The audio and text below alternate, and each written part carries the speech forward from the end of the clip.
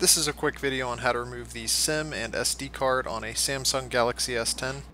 If you look at the top of your phone, you should have a small hole that looks something like this. When you bought your phone, it should have came with one of these little ejector tools. If you take the ejector tool and shove it down into the little hole on the top of the phone, it will eject the tray that holds the SIM and SD card. If you don't have one of these tools, you can use a small paper clip instead. It's a little harder to hold on to, but as long as it fits in the hole on the top of the phone, then it should work. Then after you're done, you can put the tray back in, and that's all there is to it.